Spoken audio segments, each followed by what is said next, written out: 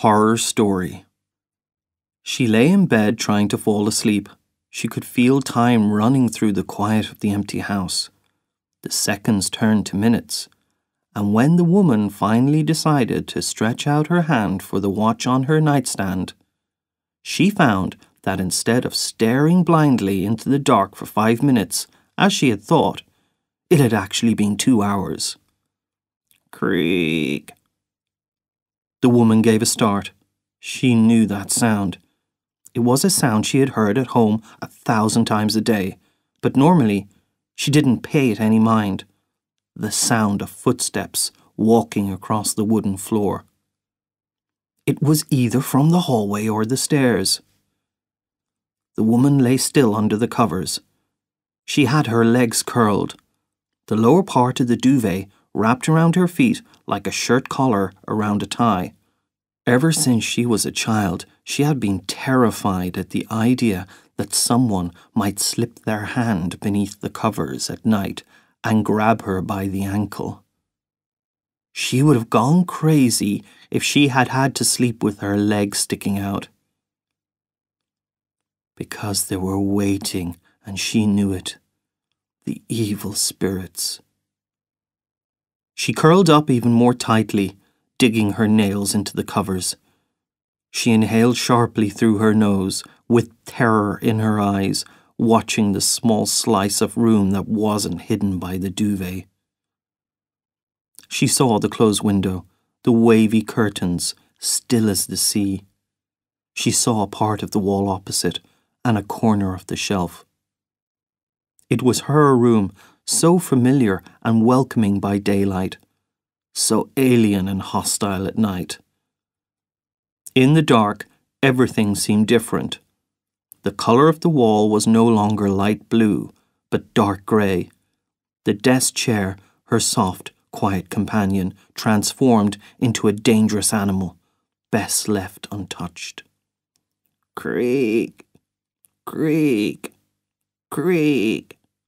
The woman flinched in fright again. She crinkled her eyebrows, as if about to burst into tears, trying with all her might not to make so much as a peep. Those sounds again. They were coming from the stairs. Someone or something was coming upstairs. Someone or something was coming for her. It was probably close to 2 a.m. She only had to reach out her hand to the bedside table and check her watch. But the woman didn't do it. They might see the movement, and then they would know she was awake. They might be peering through the door into her room already, even now. The evil spirits. The woman waited in patient anticipation of the movement when a cacophony of frightening sounds would ring out through the house and the furniture would start to move, as it did every night. If only she were asleep. If only she could just fall asleep. She went to bed at 9 p.m. in order to give herself enough time, but still it didn't work. The woman did her best to breathe calmly and steadily, but they still knew she was afraid. They knew she was afraid and that she was still awake. Creak! The sound of footsteps again, so loud and so real. It gave her goosebumps, and it was getting closer. Creak! Creak! Creak! It was in the doorway now. There was no doubt. Someone or something was standing there, and that someone or something was looking at her. She could feel the intangible weight of its gaze on her covers in the silence. Cyril Clement leaned back in his chair and blew out a deep breath. He took a last gulp of his long cold coffee and moved the mouse to the X in the top right corner of his screen. Want to save your changes to Horror Story 1? Yes.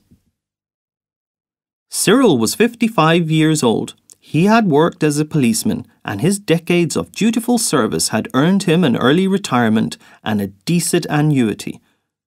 He was one of those tall, powerful men with broad shoulders, and seldom hunched. In fact, the only time he hunched was when he wrote on the computer. Pecking away at the keyboard with his 2 fat fingers, whether it was a police protocol or a short story in progress, he always felt clumsy and hapless, like Quasimodo in The Hunchback of Notre Dame. He couldn't help it. That's how it was. As he searched the keyboard for the right keys, Cyril would furrow his brow, chew his lip, run his tongue over the hardest-to-reach parts of his oral cavity, crack his knuckles at disgusting volume, scratch his scalp, tap his feet, and, besides all of that, hunch ridiculously. Cyril's wife didn't like it when her husband hunched. It made her feel like he was losing the authority and dignity that she had so admired in him when the two of them first met. That was why she didn't like going up to Cyril's study. And when she did have to go, she always made sure to knock several times before opening the door. That way, she gave her husband not only time to stop writing, but above all, a chance to straighten his posture. Cyril had loved to write ever since he was a boy. In high school, he had even seriously considered taking up writing as a profession. But in the end, fear won out. He knew very few authors writing in Czech were able to make a living from it, and many more didn't even earn enough to buy paper for their home printer. So instead, opting for the path of a guaranteed salary and stability that came with it, Cyril had enrolled at the police academy. In his retirement, apart from the annuity, he supplemented his income however he could. For the past 5 years, he had been renting scaffolding to local builders, which brought in a decent amount of money in the summer. But it was winter time now, and the thick steel pipes lay unused in a stack behind the house. Cyril had been writing for an hour and a half, and his back was beginning to ache. Just as he stood to stretch, he heard a slow, quiet knock on his study door. "Come in," he grunted. The door handle lowered and his wife peeked her head into the attic space. "May I come in? Am I interrupting?" "I was just wrapping up," Cyril said. "Are you planning to write any more today?" His wife stepped to the desk and laid down a wicker tray covered with a tea towel. "Maybe after the news," he said. "Still writing about that woman who lives over the meat-packing plant?" "Still writing. I'm near the end, though." "What's that you've brought?" He leaned over to the tray and lifted the towel, revealing 2 generous slices of apple strudel.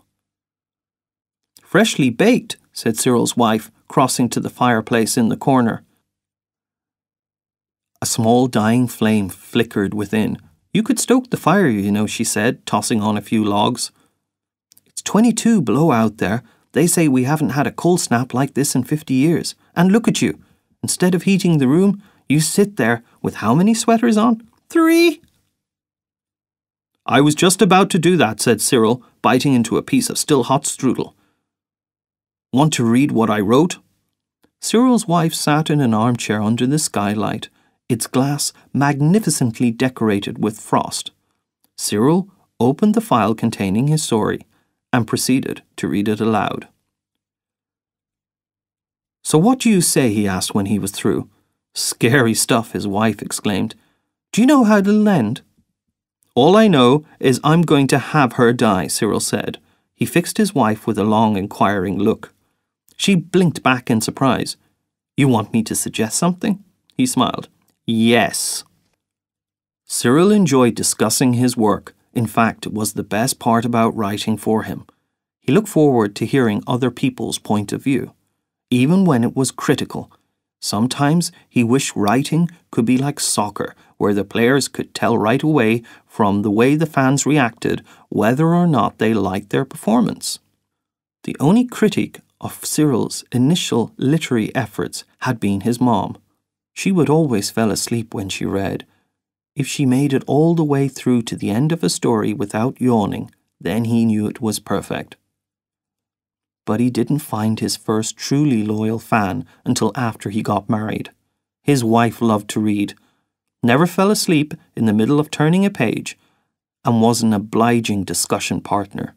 Cyril loved her for that, and realized that, in fact, he wrote mainly for her. "She could jump out the window," his wife proposed. "She lives on the 3rd floor. I doubt it would be fatal. Besides, that's been done." "How about she slit her wrists?" No, never mind. You could have her overdose on sleeping pills.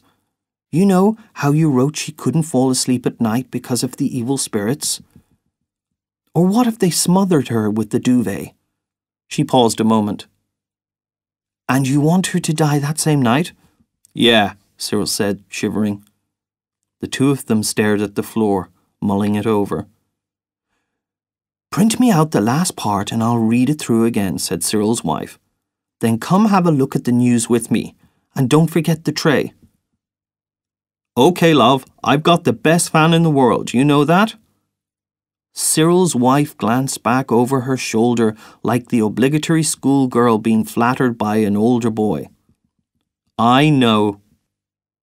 After Cyril and his wife had finished watching the news, Cyril got up to go fetch some juice from the cellar. Wait for the weather, his wife said, holding him up. Do you know more than 30 homeless people have died because of the cold? I heard it on the radio this morning. Cyril sat back down on the couch. The mention of people freezing to death made him uneasy. It wasn't anything he could explain rationally. He remembered an article he had read once about precognition, a parapsychological phenomenon whereby, under certain circumstances, people who had the ability could see events in the future. It would often come to them in a dream, or like with Cyril just now, in connection with some offhand comment. He had always believed in the supernatural, though as a policeman he wasn't allowed to put too much stock in it, but now, being retired and writing a horror story, it was different. Hello, are you there? Cyril heard his wife's voice calling from the distance. Absently, he turned his head. Yes? The smiling face of the weather girl appeared on screen. She wore a heavy purple and white striped sweater and a knit cap with two fluffy pom-poms that dangled down over the rounded mounds of her breasts. Welcome to the weather forecast, she said. Icy Siberian winds from the northeast continue to prevail across the entire region, so be sure to dress warmly, and if you do go outside, try not to stay too long. Cyril held his breath. Most road surfaces remain frozen, so drivers should take extra precautions. We expect snow all night for elevations above 1,500 feet, with 6 to 8 inches of new snow in the mountains. The screen went dark, and a nighttime map of the country appeared behind the weather girl. The area around Zazava, where Cyril and his wife lived, showed one of the lowest temperatures. Minus 28 degrees Fahrenheit. Cyril awkwardly hugged his wife. He wasn't sure why, but he was nervous all of a sudden. The uneasy feeling, precognition or whatever it was, wouldn't go away. Are you all right? Asked Cyril's wife. I'm fine. Overnight temperatures in some parts of the country will drop to as low as 28 below zero. The girl in the knit cap drew a circle on the imaginary map with her fingers around the figure, minus 28 degrees Fahrenheit. Cyril frowned. He wasn't thrilled to be in the coldest part of the country. Anxiously, he cracked his knuckles on his right index finger, then began tapping his feet. Over the day, the temperature will climb to over minus 4 degrees Fahrenheit, but only briefly. The Siberian winds will continue to impact our region through the remainder of the week, and they are expecting the temperature may break the 100-year record. That's the weather. Wishing you a beautiful and peaceful Saturday night. Did you hear that? Asked Cyril's wife. Awful, he confirmed. Even when I just go out for wood, she said, by the time I fill the basket, my hands are frozen to the bone. Cyril shuddered, swallowing on a dry throat. The mention of freezing cold temperatures frightened him for some reason. Precognition, foreknowledge of the future, like claws lurking in the shadows under your bed, but you went through life denying their existence, even though you knew they were there. How about taking some time off after the weekend, said Cyril. His wife worked part-time as a nursery school teacher, commuting to the other side of town every Wednesday, Thursday and Friday afternoon. Even if I want to, I can't. 2 of the other teachers are sick, and they asked us to fill in. How come? I'm worried, Cyril admitted. It's just this sort of... He paused.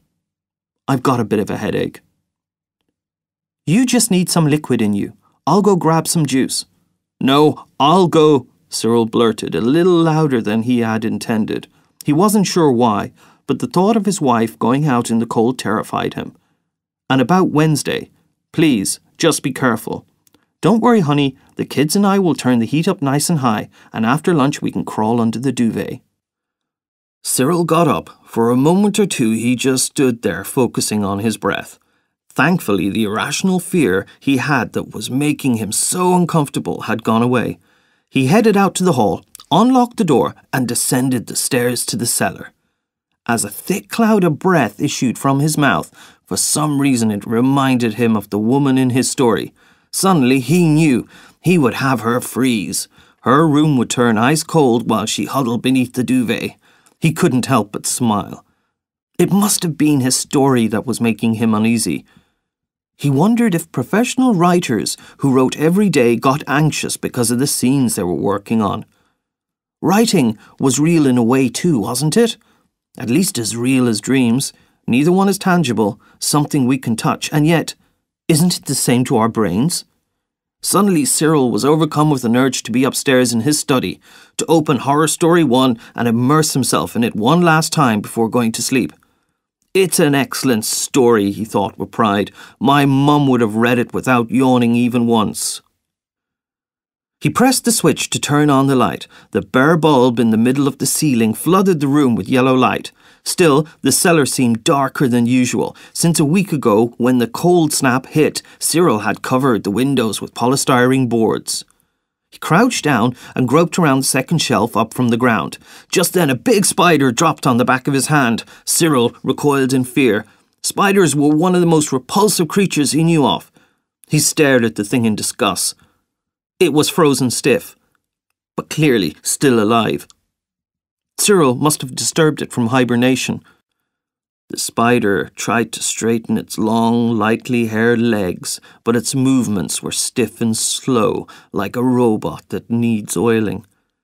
Cyril had no idea if the spider would freeze to death now that he'd interrupted its sleep, or whether it would make it through until spring. He didn't care. He took a jar of homemade raspberry juice from the shelf and left his cellar-dwelling tenant to its fate. Finally, Cyril sat down in his comfy chair and put his hands to the keyboard. It was 9:15.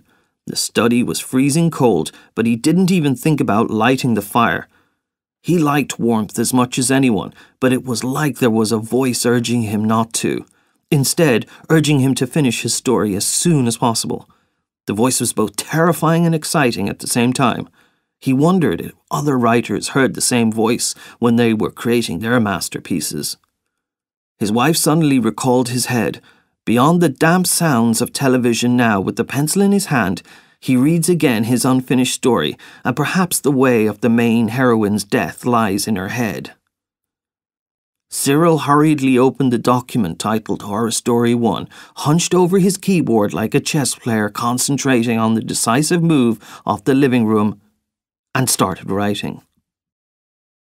The room was rectangular and small. The bed was in the corner, right next to the window, 6, maybe 9 feet away from the door. The woman lay curled up in bed like a person who's very cold. Then she suddenly realized, the room really has gotten colder. Dense white clouds of breath issued from her mouth. She continued to lie motionless under the duvet. Nothing yet had compelled her to move, to jump out of bed with her arms wrapped around her head for protection, to run downstairs as fast as she could, race down the hallway, and bang open the back door leading outside. Not yet. She could feel the tension building, like a scene in a movie where a sinister melody plays in the background, so you know you're about to get scared out of your wits when the poor heroine opens the door with the murderer hiding behind it, holding a knife. The woman was too scared to even blink, for fear that what she saw when she opened her eyes would scare her out of her wits. What if, in that split second, something stepped in front of her? The evil spirits. Creak. The woman began to shake uncontrollably, her body convulsing as if shot through with electricity. Her breathing quickened, the puffs of breath air billowing and dissipating faster and faster. They were in the room. Creak. Another footstep, slow and loud, heading toward her bed. The woman stared teary-eyed with fear at the curtain in the window, pressing the duvet as tightly to her mouth as an oxygen supply. The curtain fluttered slightly, giving the impression there was someone walking past. She lifted her eyes and refocused on the window. The room, reflected in the glass, appeared very fuzzy. Creak! The evil spirit must have been standing at the foot of her bed now. He would only need to bend over, reach under the covers, and grasp one of her ankles with his cold, soft fingers. She kept her focus on the glass in the window. The reflection of the room was slowly becoming clearer. Suddenly, her heart stopped in terror.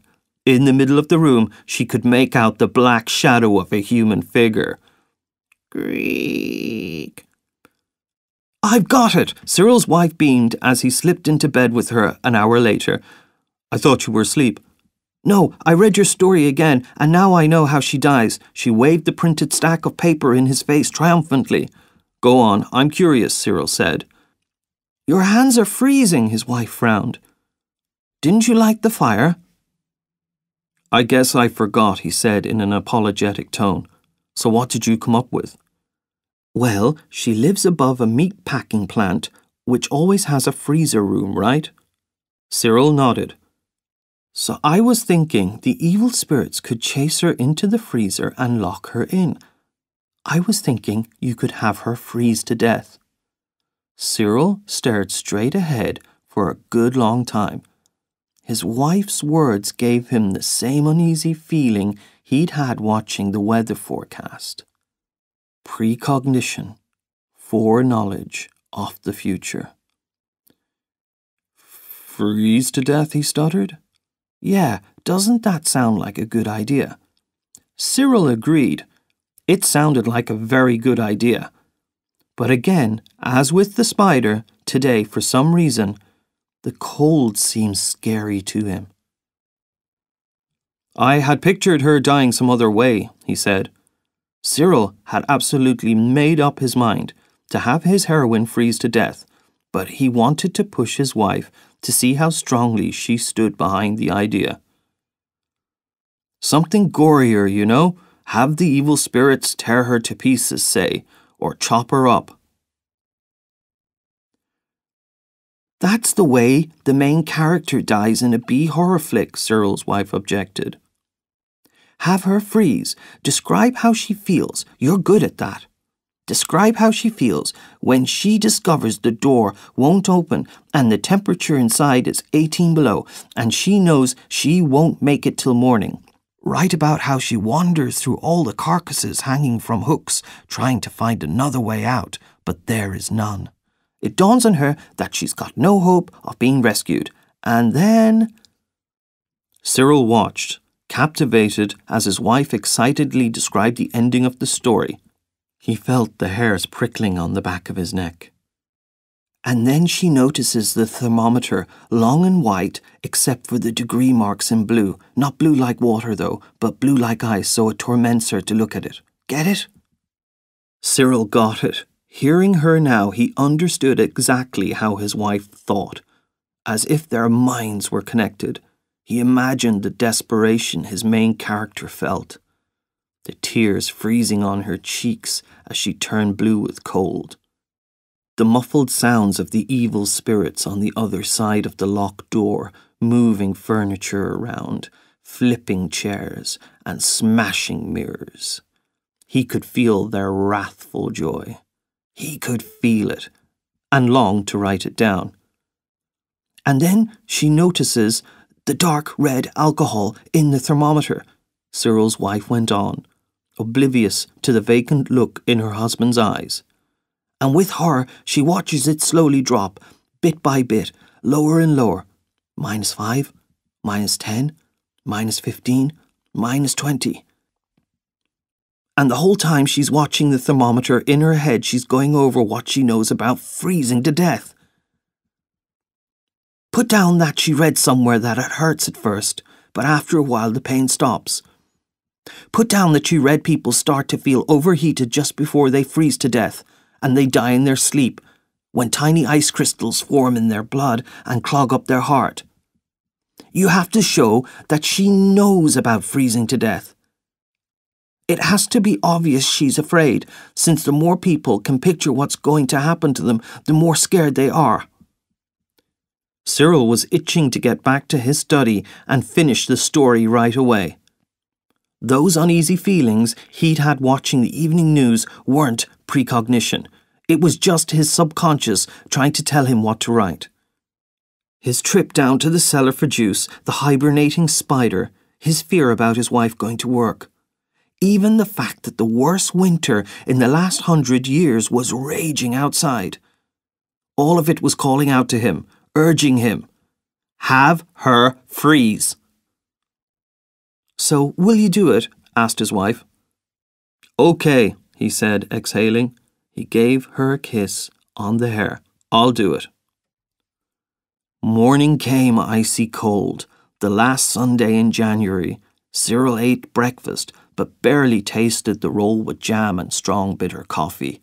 Something, maybe the writer's muse, was driving him to get out of bed, sit down at the computer, and write. Here I go, he told his wife. You're going to have her freeze? His wife checked one more time. Yes. Good. It just feels like how it needs to be, like it's her destiny, you know? I know. That's how I feel too, Cyril said. Don't forget to make a fire. Cyril walked away without a word. He had been writing about half an hour when a knock came at the door. You rascal, I knew you wouldn't do it, his wife said, gesturing to the coal fireplace.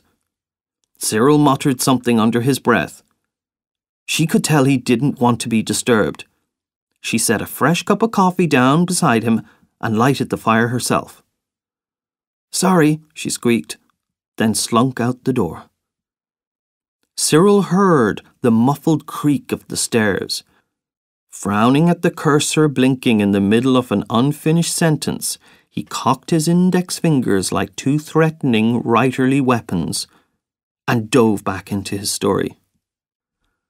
She could see it clear as day, the shadow of a human figure reflected in the window pane like a bottomless hole in the earth, like a dark, damp grave. An evil spirit.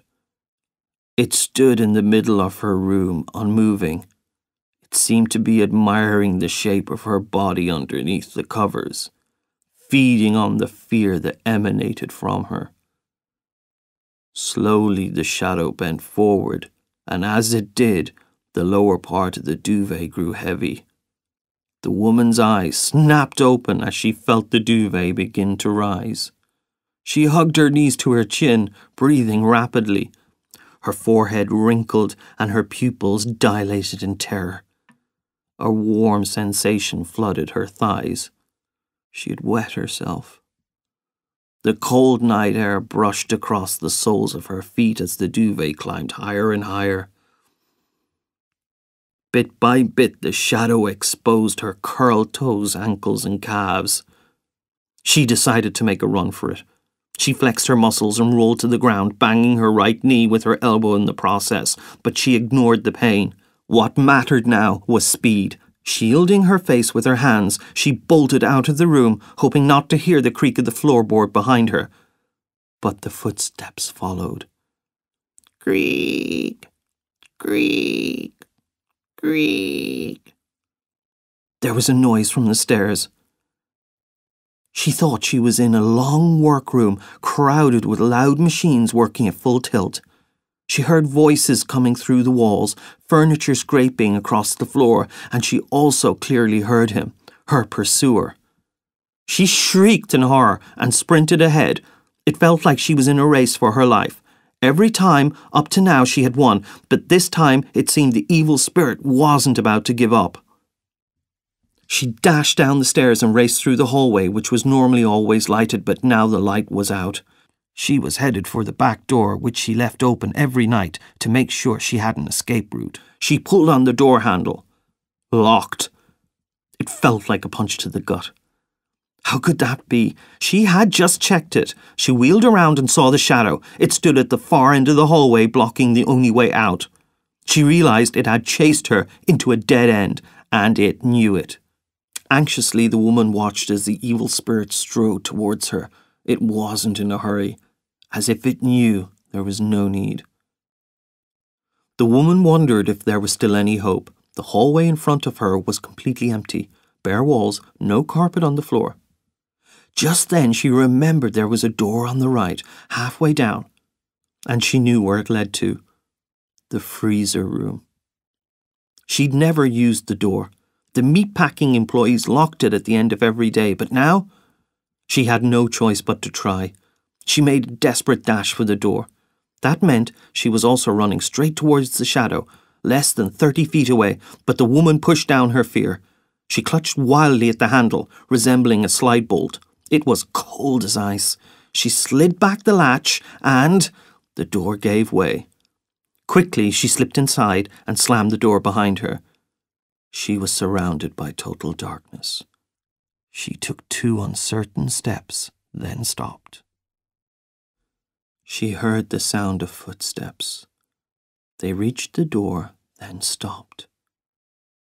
The next sound she heard was the click of a lock. Cyril read back through everything he had written. He grinned triumphantly. He felt like a tennis player stepping up to serve on match point after hours of grueling play. All he had left to write now was the ending, but he decided to leave the scene in which he described his heroine's death until evening. He didn't want to rush it.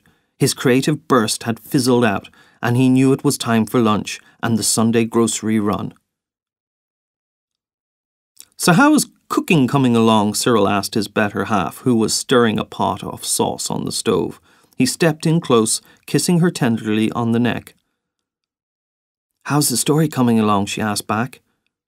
"She's in the freezer," he grinned mischievously. "Are you going to write any more tonight?" "Absolutely. I'd like to finish it up." Cyril scooped up a spoonful of sauce, put it to his lips and slurped. "Ouch, that's hot." "You should know by now when it's steaming. It isn't going to be cold, my dear." His wife laughed as he pressed the back of his hand to his injured lip. "That story of yours has got you all confused. You're so caught up in how you're going to get your gal in the freezer that you forgot things burn when they're hot." Cyril smiled. His lip had stopped throbbing. He rubbed his wife on the back and said, "It's delicious." By the time they got home from shopping, it was 5:30. Cyril ran a hot bath and climbed into the tub. After the long, cold drive home, he needed to warm up. "Don't you fall asleep in there. I want a bath too." "I was thinking about the ending of my story," he said by way of apology as he opened the bathroom door and a cloud of steam billowed out. "Did you look at the forecast?" "Still freezing," his wife sighed. "Down to -30 by morning." "Damn weather," Cyril said. "What is this, Siberia? I'll be upstairs." "Make sure you light the fire." Cyril went to the kitchen, brewed a pot of coffee, poured a bag of coconut cookies onto a plate, and looked at the digital clock. 6:04 p.m. He heard his wife turn off the water in the bathroom. He picked up the coffee and cookies and walked off to his study, feeling a tingle of excitement in his belly. The attic room was as cold as an Eskimo igloo. Cyril went to the fireplace and threw 4 logs on. Last ones left, he realised. But he didn't feel like going out for more, especially not when he had something so important to do. The flames were already flickering away. He would be warm soon enough. The retired policeman sat down in his chair, hunched over his keyboard and began to write.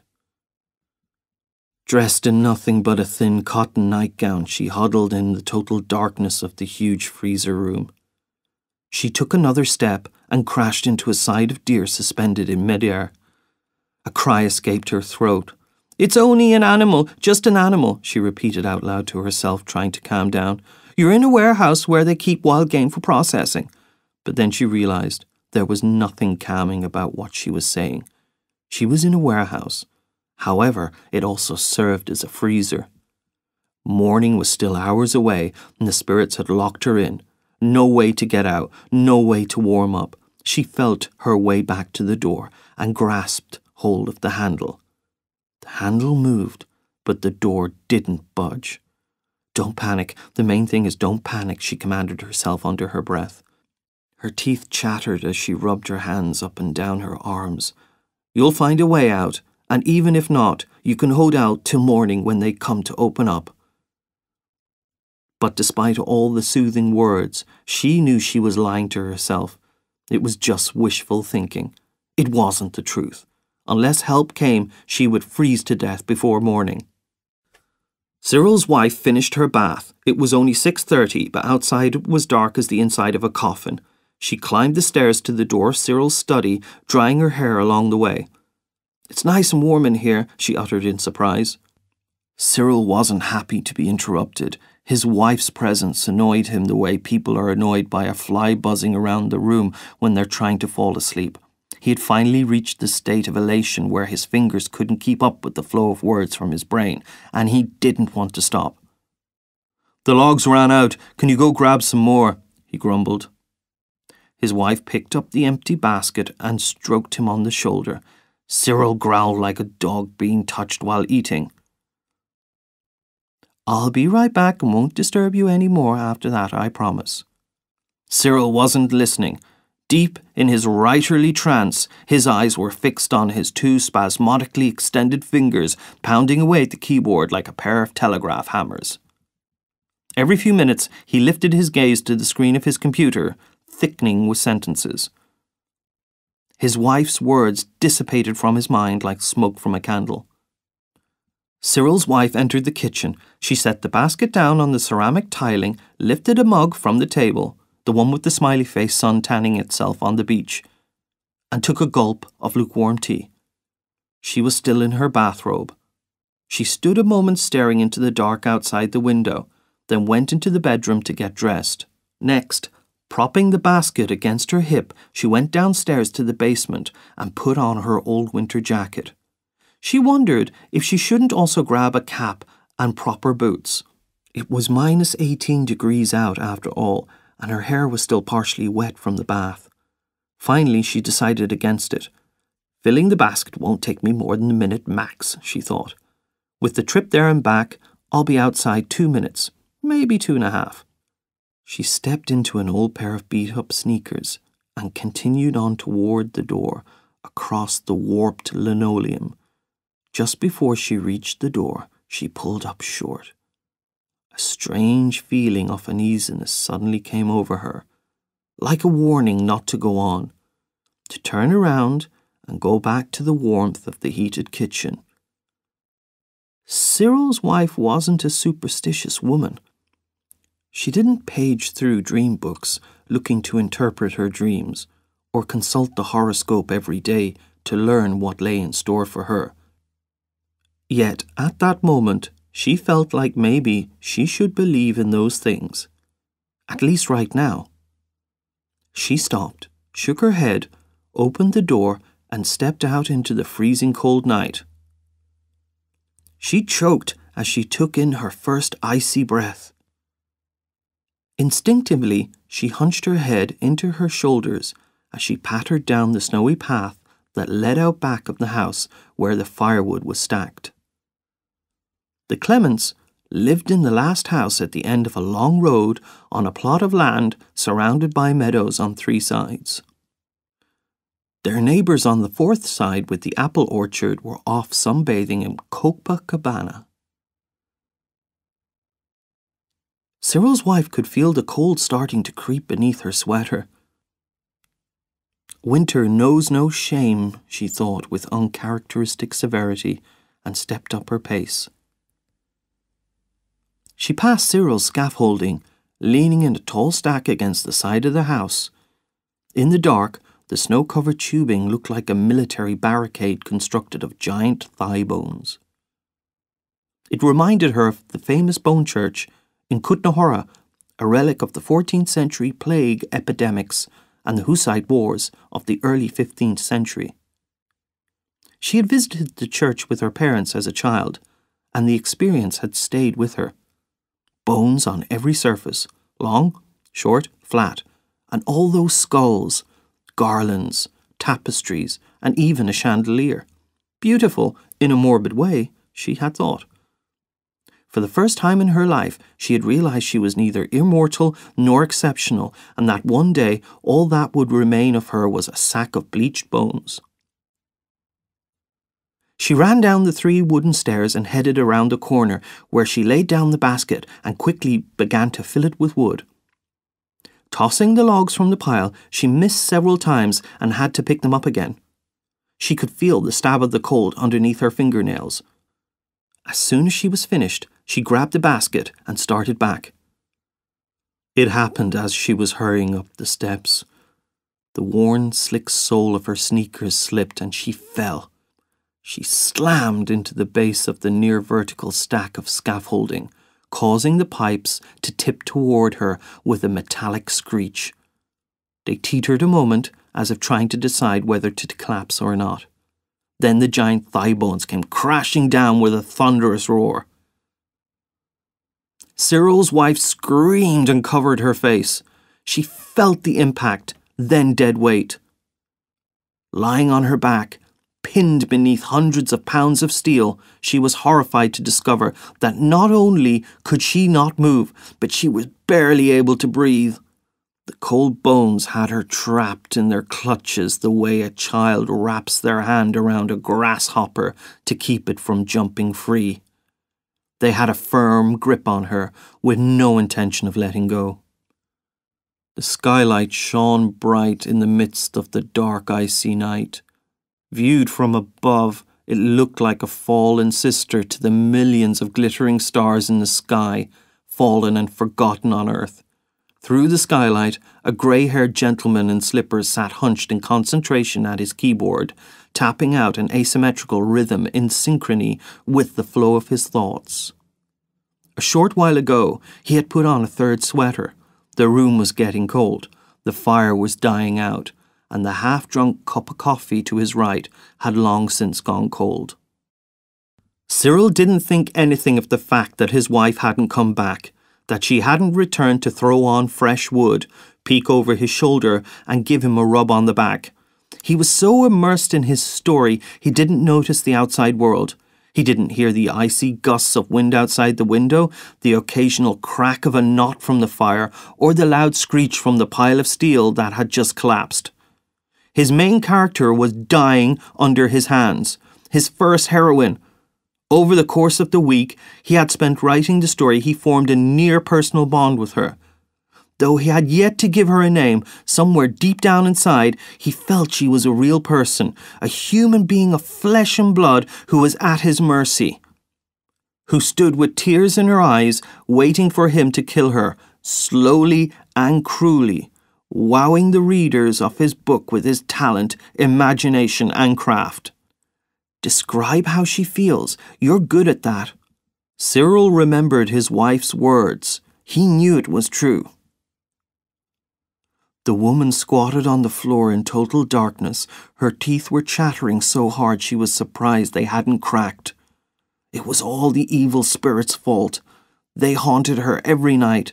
Sometimes they paid more attention to her, sometimes nearly none at all, but they were never far away, and there was nothing she could do about it. They had been haunting her since childhood. They were a curse, a stigma, the punishment for a sin she hadn't committed. Every time she had moved, they had moved with her. Whenever she tried to forget they existed, they reminded her. And now at last, they had her. Somebody turned on the lights. A bright glow flooded the room. The woman momentarily stopped shaking and, dazzled by the glare, peered around through slitted eyes. Frozen animals lay splayed across the white paved floor, but most of them hung from hooks. 60-pound pigs, deer, pheasants. She saw death surrounding her. And with a harsh finality, she understood that by morning she too would be just another dead animal. Just then she noticed the thermometer, long and white with blue numbers. Not blue like water, blue like ice. She tried with frozen fingers to wipe away the layer of frost hiding the scale, but ended up having to scrape it off using her nails. Her jaw dropped in silent horror.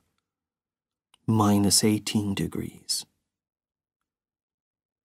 Cyril stretched. It was coming along great. His wife's idea for the thermometer fit the story like a key in a lock. The ending would be terrifying, gripping, and impossible to put down. Cyril knew exactly what he wanted to write. He also had to admit, with an unsettling fear he couldn't quite explain, that the story felt real. Too damn real. Cyril's wife lay trapped beneath the hundreds of pounds of scaffolding. She couldn't move from the waist down. Both her wrists were in pain, and her wet hair had frozen to the ground. "Cyril!" she cried. "Cyril, help me!" He could not. In his mind, Cyril was with his main character, and his wife's cries were nothing but the faraway howl of the icy January wind. Cyril's wife screamed for help a good full minute, then stopped, panting in exhaustion. She stared at the millions of stars up above in the sky, then leaned her head back and started to cry as all at once it hit her. Her husband was inside writing about a woman freezing to death, and she was the one who had given him the idea. "I was thinking you could have her freeze to death." Those had been her words. She had lost feelings in her fingers. The chill from the ground had frozen her to the bone, and the minutes were ticking away. Describe how she feels when she discovers the door won't open and the temperature inside is 18 below and she knows she won't make it till morning. If only she had known. Suddenly it began to sink in that she really wouldn't make it till morning. She would freeze to death before then. Cyril wasn't going to come. He was too wrapped up in his writing. He assumed she had gone to bed or was watching TV. What did he care? She had promised to be right back, but there was no reason for him to think it was odd that she hadn't. In fact, he was grateful to her for not interrupting with another intrusive knock at the door. The heroine of Cyril's story, whom he had never named, seemed closer to her than ever now. "Now he's having us both freeze to death," Cyril's wife thought. She noticed the dark red alcohol and watched with horror as it dropped inside the tube, -22 degrees Fahrenheit. A few seconds of apparent inactivity, -23 degrees Fahrenheit. Tears began to stream from her eyes. She nervously licked her lips. The saliva, like the tears on her cheeks, froze instantly. -31. -32, -33. She wondered how long she had been locked in now. 5 minutes? 10? How long before she loses feeling in her fingers? Can the mucous membrane on your eyes freeze? What about the fluid inside? Does that freeze too? -38, -39, -40. The cold hurt, even though she had read somewhere that it didn't. The air burned her bronchi, stabbing into her lungs like thumbtacks.